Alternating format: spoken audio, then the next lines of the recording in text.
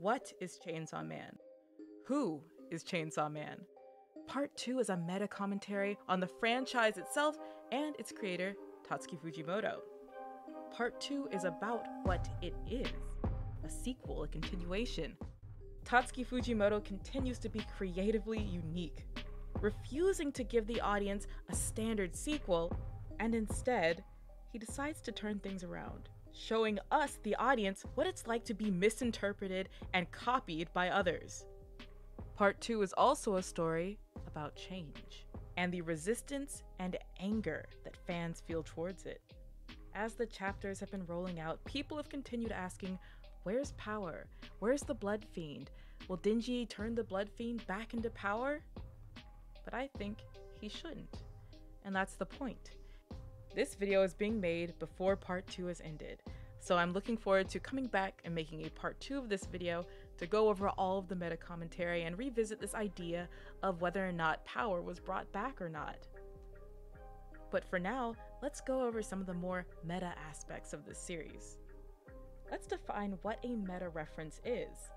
A meta reference is a category of self-references occurring in many media or media artifacts like published texts, documents, films, paintings, TV series, comic strips, or video games. It includes all references to or comments on a specific medium, media artifact, or the media in general. These references and comments originate from a logically higher level, a meta level, within any given artifact and draw attention to or invite reflection about media-related issues, such as the production, performance, or reception of said artifact. It's not just in Part 2 that we see Fujimoto playing with this idea of referencing Chainsaw Man as a franchise within his own series.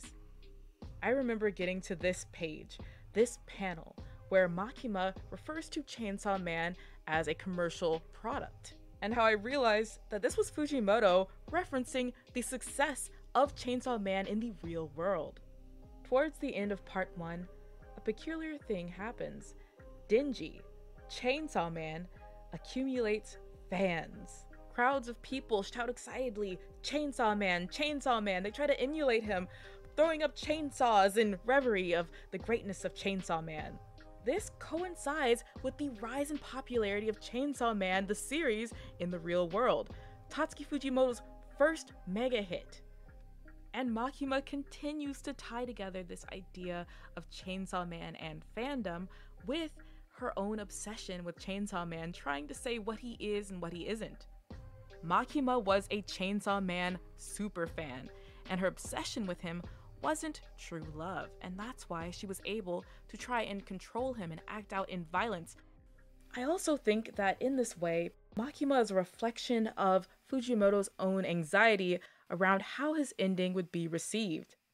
But before we proceed to talking about Part 2, we have to make a quick pit stop at a story that was released right before Part 2. This short story was called Just Listen to the Song, written by Tatsuki Fujimoto, but illustrated by Ototoda. And in summation, it's about a young man who creates a song for one person in particular, but it goes viral online and it's misinterpreted by the general public.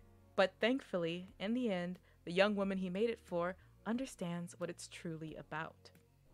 While some people decided to take this short story and believe that it meant that Fujimoto didn't want people to look critically at his own work, instead, I see it as Fujimoto asking his audience to please look for the heart, the overall meaning, and not just get caught up on little details when trying to understand his work.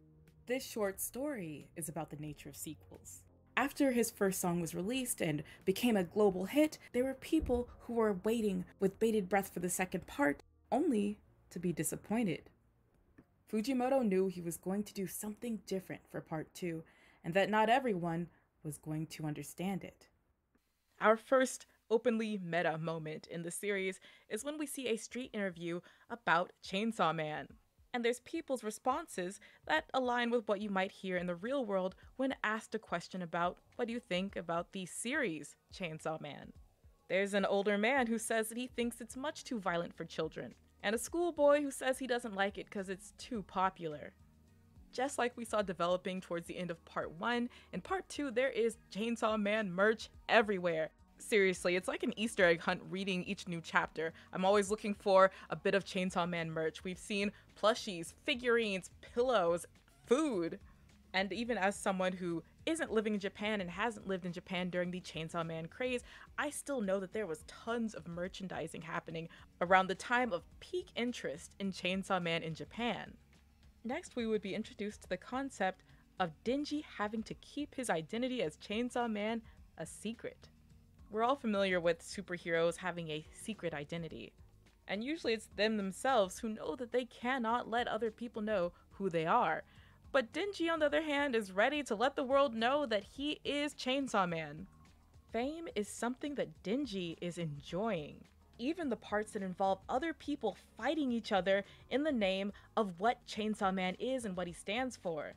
And eventually we see that because Denji is not able to fully claim the title as Chainsaw Man and be believed when he tells people that he's Chainsaw Man, his identity, what he stands for, who he is misinterpreted by the general public, and there's even fakers who claim to be him. I could see this connecting to Fujimoto's real life, where he keeps his face hidden. But is that truly all his own doing? Or is it Shonen Jump? Maybe some editors who tell him that he cannot show his own face. So just like Denji, he's forced to sit back and watch other people fight and misinterpret his own work. As of now, Fujimoto does have an official account, but that wasn't always the case. And famously, he even pretended to be his own non-existent little sister online. And while Fujimoto does have his own account, he doesn't say much. It's mostly reflecting on things that he's eaten or series that he's watched or read that he would recommend to his followers. But I'm sure his account is closely monitored and controlled, which is something that we see being brought up all throughout the series, the idea of control and how it's a part of life. And so it seems like Fujimoto does have some feelings that he can't exactly express on his own social media accounts. In part 2, we see how Chainsaw Man has inspired other characters to want to be more like him. Yuko is our first character who really wants to embody Chainsaw Man. Then we had Iseumi, who claimed that he was Chainsaw Man. And then there's Miri, a character who looks suspiciously like Denji, and who, after being controlled by Makima, is totally ready to be his own person, except he isn't. Instead, he decides to become a follower of the Chainsaw Man Church. We're shown the character Seigi, who is a part of the Devil Hunting Club and claims to be Chainsaw Man on live television for the Chainsaw Man Church. And this greatly disturbs Denji. Let's talk about the Chainsaw Man Church, because they definitely decided to take some creative liberties when crafting an ideology around what Chainsaw Man stands for. It would be in this very church that Denji would find his biggest antagonist as of now, Barum, the flamethrower hybrid, who we would learn was using the Fire Devil to make contracts with people so that they could reach their desired form. These devotees would later sprout chainsaws. So we have all of these characters who are inspired by Chainsaw Man now trying to emulate him. So how might this connect to the meta story? Well, I see it as Fujimoto reflecting on the people that he's inspired, but Fujimoto, like his creation Denji, is unique. And I think Fujimoto wants other creators to be themselves. In Fujimoto's first serialized work, Fire Punch, it touches on this idea as well. In it, we see how quick people are to deify our main character and rely on him instead of cultivating their own strengths.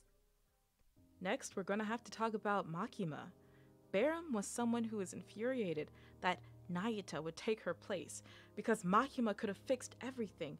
Makima made things good. And I think this connects to how some people feel resistance towards Nayuta being the new control devil. Then there's Nayuta herself, who early on questioned who she was and deeply wanted to connect back to this other her, to the point that she was ready to try and ruin Denji's life in order to make some connection to herself and Chainsaw Man.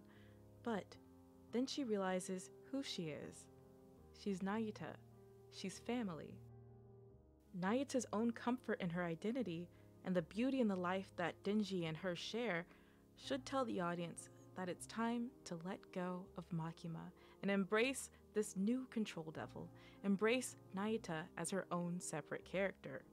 And that part 2 isn't something that's going to just bring back all of our old favorites exactly as they were before.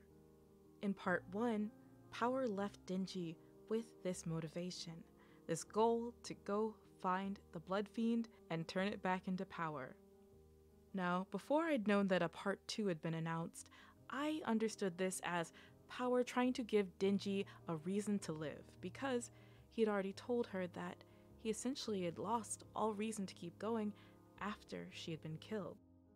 In other Fujimoto stories, we've seen characters who've clung to the hope of something that seems impossible in order to process their own trauma.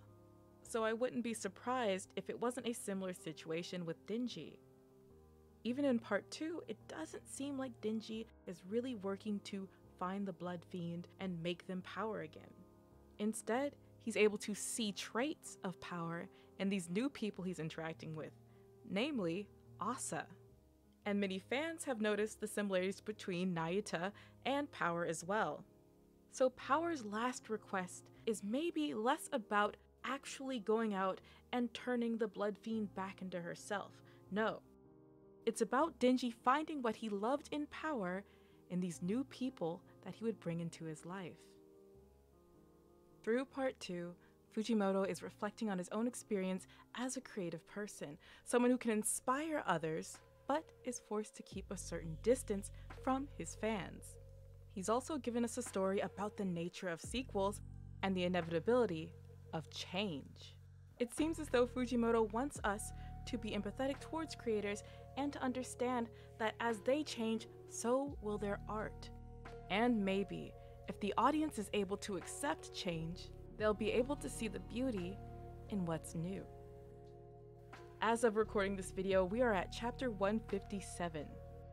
I would love to continue this Chainsaw Man journey with you, so why not follow so that you know when I've made a new video and we can see together how this story unfolds.